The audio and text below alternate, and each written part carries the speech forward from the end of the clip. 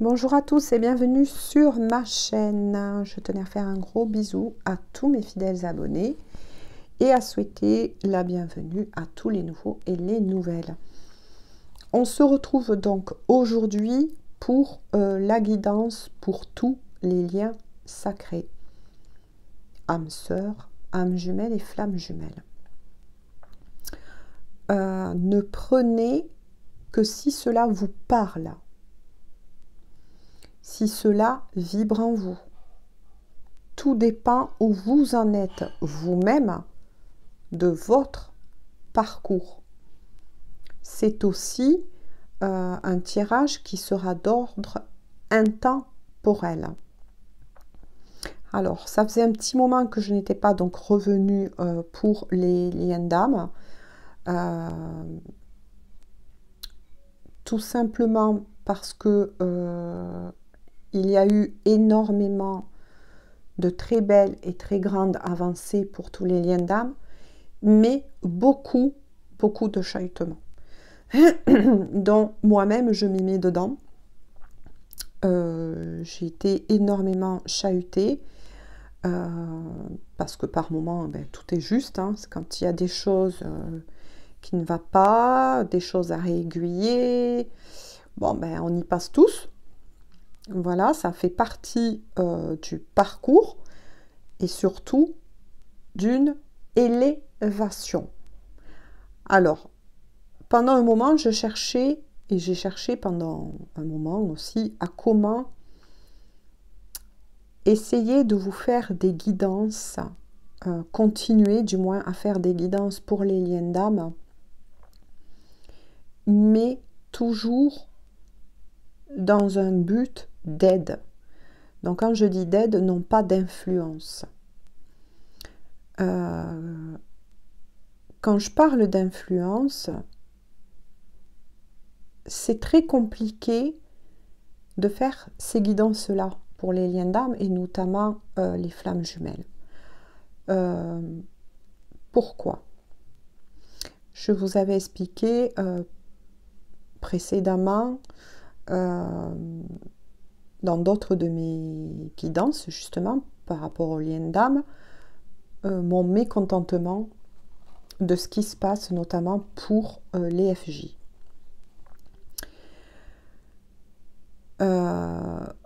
Beaucoup, malheureusement, de personnes utilisent ce lien, qui est un lien à la base sacré, qui est un lien logiquement et un parcours propre à soi, individuel, où nous démarrons, j'ai envie de dire, ou redémarrons plutôt, c'est plutôt ça, le lien où on l'a laissé dans une vie antérieure. Donc moi, bien évidemment, tout ce que je vous dis n'est que ma propre vérité, selon ma propre analyse. Peut-être qu'elle vous correspondra, peut-être pas, libre à vous. Vous êtes libre. La chose que je tiens à redire une fois de plus, oui, c'est que plus ça va, plus j'observe, hein, tout comme tout le monde, et je me rends compte qu'il y a un sacré gros business qui tourne autour de tout ce qui est notamment les FJ. Si bien que maintenant, beaucoup de personnes, malheureusement, dès qu'il leur arrive certaines choses dans certaines histoires d'amour, tout simplement, se pensent être sur un lien d'âme et notamment flamme jumelle. Même moi, j'ai eu certains commentaires dans d'autres guidances me disant voilà, il m'arrive ci, ça, est-ce que vous pensez que je suis sur un lien d'âme, flamme jumelle? Le commentaire était certes intéressant, voilà, mais plutôt tourné vers quelque chose de doux, de romantique, voilà. Une histoire d'amour, certes, mais voilà. Après, ce n'est pas à moi à dire si vous êtes sur ce parcours-là ou pas, notamment, et je reprends cette étiquette-là, sur un parcours notamment d'FJ. Mais je tiens à rappeler une chose, ce parcours-là est un parcours qui est long, qui est souffrant et qui ne fait pas partie du monde des bisounours. Voilà, il n'y a rien, comment je pourrais vous dire, de comparable à une histoire d'amour. Oui, mais une histoire d'amour qui fait partie du monde. Ces liens-là, qu'on appelle des liens sacrés, quand on dit le mot sacré, c'est que on entend aussi le mot spirituel. Il y a intervenance de la source de l'univers. C'est un parcours que je dirais par moments chaotique, douloureux. Même si au-delà de tout, il est un parcours qui fait grandir, qui fait mûrir, qui vous pousse à aller au-delà de tout. Si je vous parle ainsi, c'est parce que je me sers moi-même de ma propre expérience. Désolée. C'est mon chakra de la gorge qui se libère, qui se nettoie. Ça, c'est quelque chose que je voulais absolument vous dire.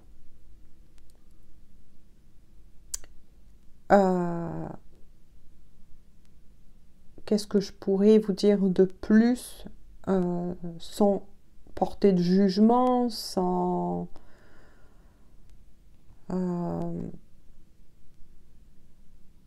tout en essayant de rester bien évidemment dans le respect de chacun. Ça, c'est une évidence. Si vous êtes sur ce parcours, vous allez comprendre bien évidemment ce que je veux dire.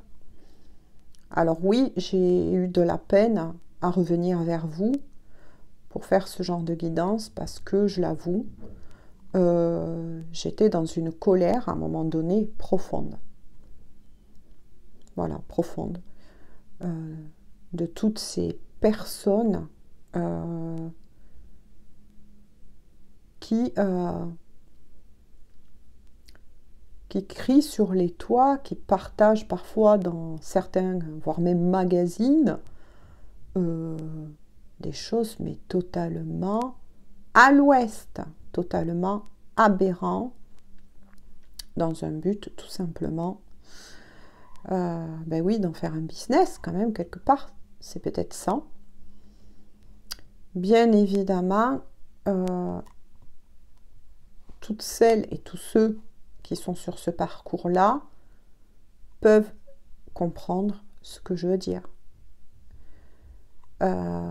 Oui, j'étais dans une colère, certes justifiée, mais qui du coup m'a freinée pendant un moment par rapport à faire ce genre de guidance, à y revenir en tout cas. Maintenant, les conseils que j'ai à vous dire, et c'est pour ça que de toute façon je continuerai à en faire tant que de temps en temps on m'y poussera, parce que je peux vous dire qu'il a fallu me pousser pour que je revienne sur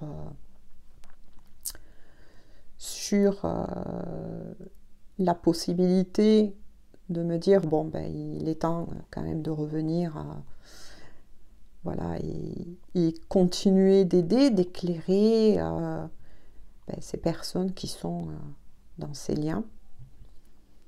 Mais ça a été dur, c'est toujours dur pour moi. parce que, bon, ben voilà, je vous ai un petit peu expliqué ce que j'en ressens, quel est mon point de vue. Quelque part, bon, ben, ça me fait travailler, hein. On sait très bien que s'il y a le côté lumineux, ben, il y a son côté opposé. C'est sûrement ce qui se passe en ce moment. Et du coup, c'est en train, malheureusement, enfin moi, de nouveau, c'est que ma propre opinion, mon propre avis. Mais ce qui peut arriver, c'est que malheureusement, certaines personnes peuvent être justement dans un vrai lien d'âme, et malheureusement, à force d'écouter peut-être Pierre-Paul Jacques, etc., ou trop souvent, en tout cas, ce genre de guidance, et c'est pour ça que j'ai de la peine à y revenir, peuvent se sentir influencés et du coup dériver de leur chemin. Moi, ce n'est pas ce que je recherche. J'essaye de trouver, en tout cas, comment continuer à éclairer justement ces personnes-là qui sont en lien d'âme, tout comme moi, mais dans un respect, un amour, et sans influence. C'est compliqué, très difficile. C'est pour ça que j'explique souvent, écoutez-vous, écoutez-vous. Voilà. Il n'y a que vous-même, que vous soyez le masculin sacré en train d'écouter cette guidance, la féminine. Moi, je préfère, et souvent je reviens plutôt à parler en termes d'énergie, yin, yang. Peu importe, écoutez-vous. Si même les messages là que l'on me donne, eh bien, vous visionnez cette guidance et par contre ça ne vous parle pas, mais que vous dites ouais mais peut-être que, non, ne prenez pas. Tout simplement ne prenez pas, ça veut dire que ces messages ne sont pas pour vous. Voilà, moi j'essaye de trouver en tout cas au plus près à la fois à vous informer de toutes ces possibilités, mais surtout qu'il y a depuis pas mal de temps déjà, je dirais des mauvaises ondes, on va dire tout simplement comme ça, qui tournent énormément autour des liens d'âme. Il y a eu aussi de nouveau pas mal dû à ces ondes qui oui, hein, se servent parfois de certaines personnes qui peuvent être parfois très proches de vous pour vous piquer. Donc moi, par rapport, et toujours, je parle par rapport à mon chemin, ce qui m'arrive, ce qui m'est arrivé, ce qui peut arriver encore, c'est de vous retrouver, oui, parfois tester encore un petit peu, savoir si qu'est-ce que ça éveille en vous, qu'est-ce que ça réveille. C'est à vous tout ça de vous poser ces propres questions, de travailler sur vous-même. Mais ça peut arriver que ces ondes-là, on va dire tout simplement comme ça, et ceux qui sont vraiment sur ce parcours comprendront de quoi je parle, de qui, de quoi, etc.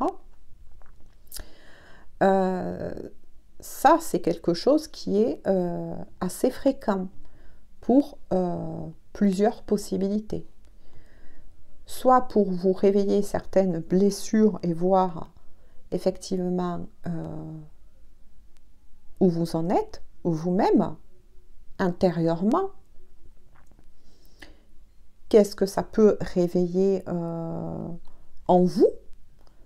Ça peut être aussi pour continuer à faire du tri par rapport à certaines énergies tierces en tant que personne, mais ça peut être aussi Les énergies tierces peuvent être aussi des situations, mais toujours pareil, qui est propre à vous. Autre chose que j'ai à vous dire,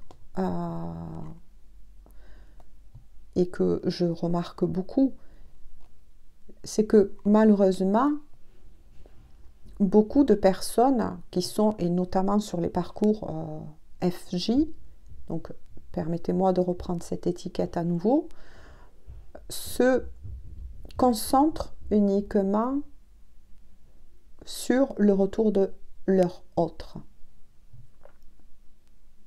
Mais c'est pas ça le parcours des FJ, logiquement. On ne travaille pas sur soi que dans le but de se dire, si je travaille bien, ça va faire revenir mon autre plus vite. Bon, voilà, sans jugement, j'en resterai là. Ce parcours est là pour vous faire travailler vous-même, pour que vous puissiez vous dépouiller de tout ce qu'il y a à vous dépouiller de vos anciennes mémoires, karmiques aussi. C'est tout un travail, mais qui est déjà pour soi-même, dans le but que la première réunion que vous devez vivre, est toujours pareil selon moi, c'est la vôtre, tout simplement. La vôtre, c'est pour vous en premier. C'est pour vous retrouver que vous êtes amené à vivre cela dans la matière. Si votre autre, et je dis bien si votre autre doit revenir, parce que là aussi, tout dépend ce que chacun de vous aura signé. Quand je dis vous, votre âme, votre vrai vous. D'accord? Que ce soit bien clair là-dessus. Certains auront la chance, le gâteau sur la cerise, de se retrouver dans cette vie, tant mieux, et je le souhaite à beaucoup de personnes, parce que oui, on a énormément besoin, je peux vous dire, de lumière en ce monde. Et l'amour est la lumière, la vraie lumière, la plus puissante qui existe. Donc ça, ben voilà, je le souhaite à beaucoup d'entre vous. Mais si par contre, vous êtes amené à faire un travail sur vous-même, mais que votre autre, au bout de 2 ans, 3 ans, etc., mais peu importe, le temps d'ailleurs, le temps, décrochez-vous du temps. Parce que quand on est sur ce parcours, c'est pareil, le temps, il n'existe pas. Selon moi, bien évidemment. Il n'y a pas de temps. Voilà, il n'y a pas de temps. Tout simplement, donc si vous restez braqué que là-dessus, en plus de la difficulté de ce parcours du combattant à faire, mais ça peut être très dévastateur pour chacun d'entre vous. Alors que c'est un parcours qui doit être plutôt révélateur. Révélateur à vous, et je le répète une fois de plus, ceux qui sont sur ce parcours le comprendront, d'autres peut-être me laisseront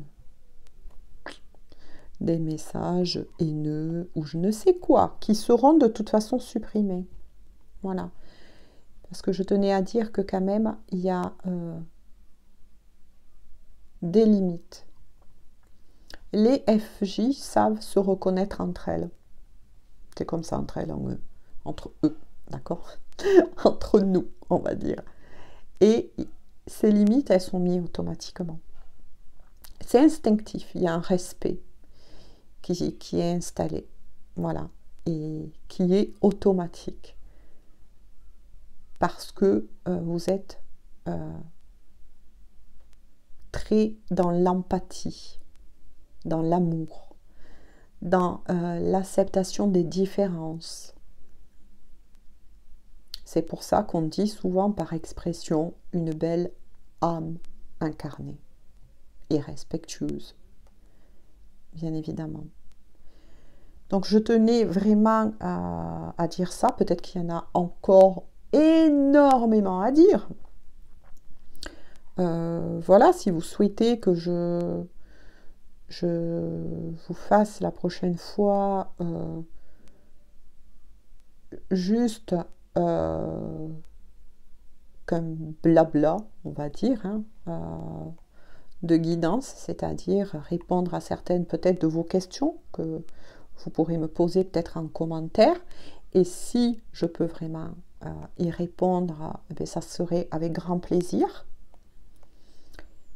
On peut essayer de mettre, quand je dis on, vous et moi, parce que voilà, c'est pour vous que je le fais aussi, mettre ça en place, pourquoi pas.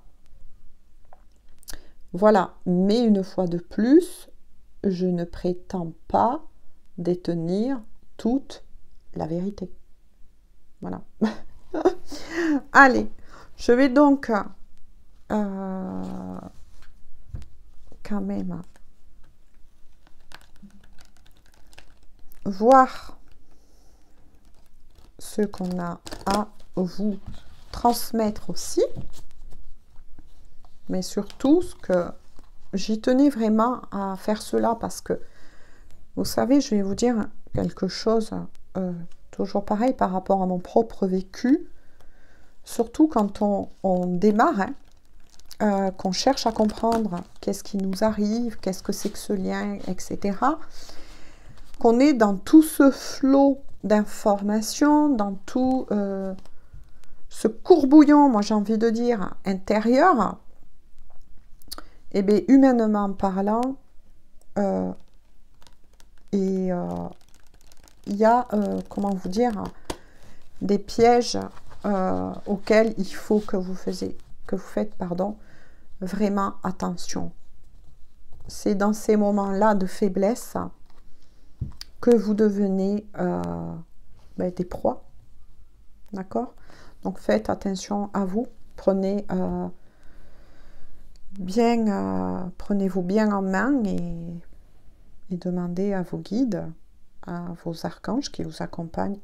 La protection, c'est très important, mes chéris. Allez, s'il vous plaît, quel est le message donc à délivrer pour les liens sacrés, s'il vous plaît, mes guides?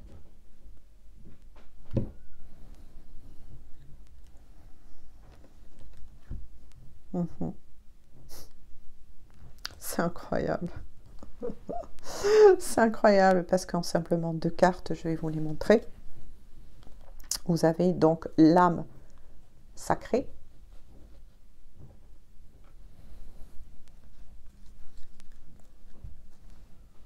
Et la séparation. Voilà. En simplement 2 cartes. Ça dit bien et résume bien les choses. Beaucoup de personnes qui se trouvent sur ces parcours-là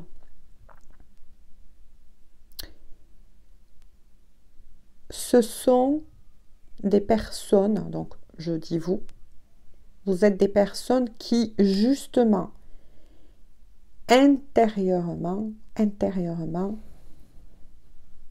au niveau, je dirais, un peu plus sombre, ce sont encore, plutôt on me dit, détachés. Vous voyez, détachés. Si je marque des pauses, c'est tout à fait normal. Hein. Je cherche les paroles à vous dire les plus justes possibles, en tout cas je l'espère. Se sont détachés. Avec l'âme sacrée, on vous demande de revenir dans votre unité. Alors pourquoi je dis que ça résume ce que je vous ai dit et cette mise en garde, parce que justement en ce moment, il y a énormément de choses négatives, de forces négatives qui tournent, voilà, énormément autour des liens sacrés. J'aimerais bien que certains d'entre vous, peut-être, laissent des commentaires.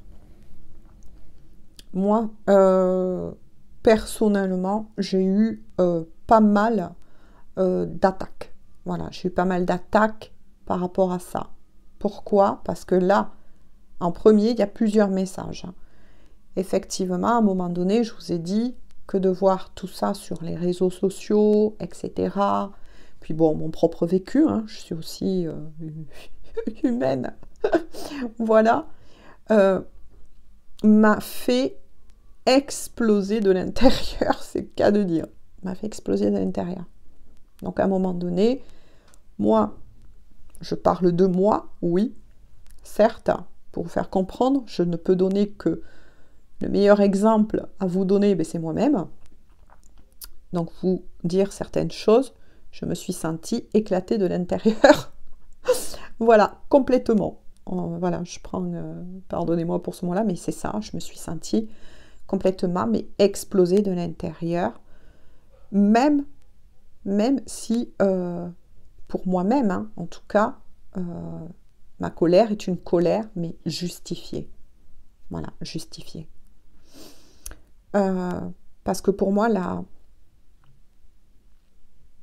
spiritualité, là je ne parle pas de croyance, hein, je parle de spiritualité, est quelque chose qui, oui, pour moi est sacré. Et ça m'a plongée dans des émotions totalement très difficiles. Et sans compter que je vous ai dit, beaucoup de choses rôdent autour des liens sacrés pour justement absorber, j'ai envie de dire, de votre lumière, hein, se nourrir de votre lumière, de votre énergie, vous pomper quelque part, c'est le cas de dire, hein, voilà, et vous affaiblir. Voilà, vous affaiblir. Pourquoi? Parce que plus vous allez avancer sur ce chemin, plus vous allez être rayonnant ou rayonnante. Donc forcément, quand on devient lumineux, on sait très bien ce qu'on attire. Mais ne vous inquiétez pas. On est tous, et de toute façon, que l'on soit sur un chemin d'éveil, sur un chemin... Parce que les liens sacrés, c'est aussi un chemin d'éveil, attention. Hein. On vit le lien sacré, on vit l'éveil. Et pour d'autres personnes, ils s'éveillent ou se réveillent. Mais quoi qu'il en soit, peu importe, ce qui se passe là en ce moment, et voire même, on le voit de toute façon à l'extérieur, il y a énormément de colère, voilà, de colère, de rancœur, de pleurs, que, comment vous dire,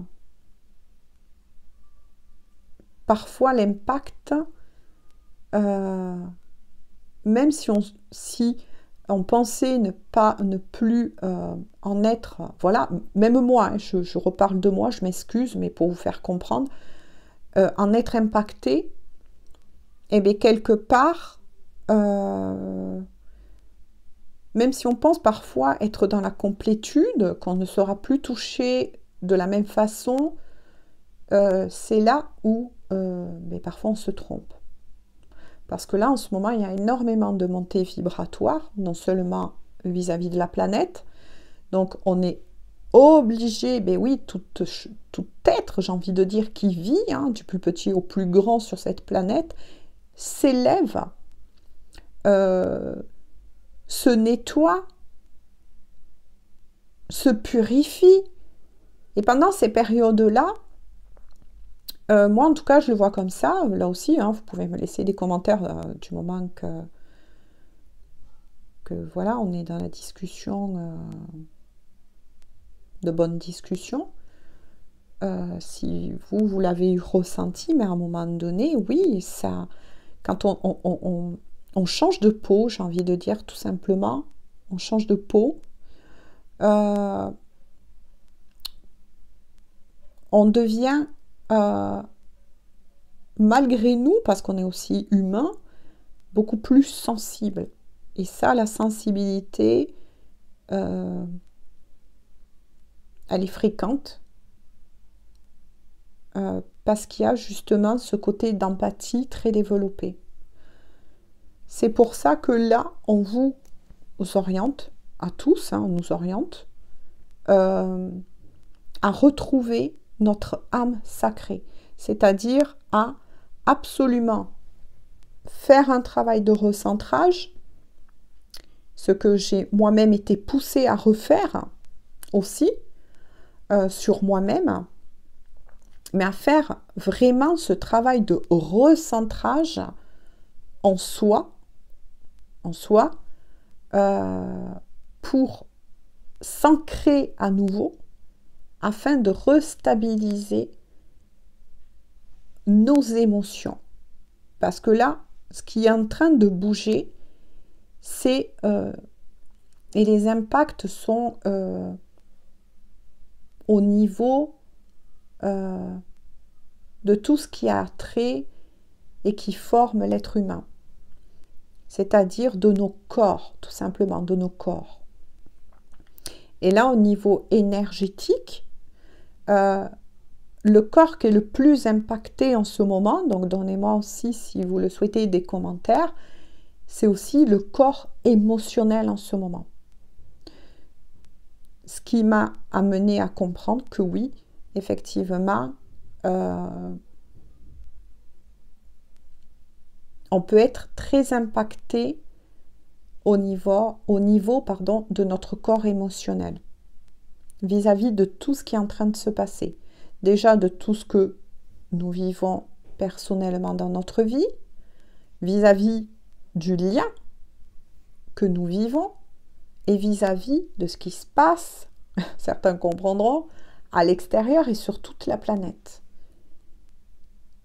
Donc la chose le plus important à retenir, c'est que il y a eu cassure en soi, pour certains, dans un but de faire ce nettoyage, de prendre conscience encore de beaucoup de choses qui restent encore à travailler, parce que le travail, de toute façon, il ne s'arrête jamais. Moi, quelqu'un qui me sortirait je suis sur un parcours FJ et je suis totalement alignée, blablabli, blablabla. Est-ce que je vais y croire? Non. Non, c'est pas possible. Ce n'est pas possible, en tout cas pour moi, de croire que la complétude, une fois que vous l'avez, elle va durer éternellement. Pas tant qu'on est incarné. Il y aura toujours des tests, des petits tests pour savoir, des petites piqûres pour savoir où vous en êtes, comment on gère nos émotions, notre mental, notre spiritualité.